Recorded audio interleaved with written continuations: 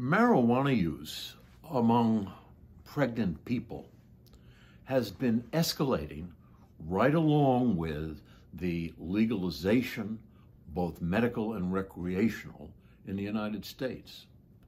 This is serious because cannabis use disorder causes impairment and causes serious problems.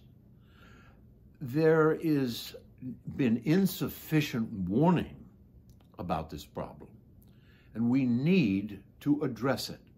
We need lots of public service announcements. We need to stress that pregnancy is no time to use marijuana.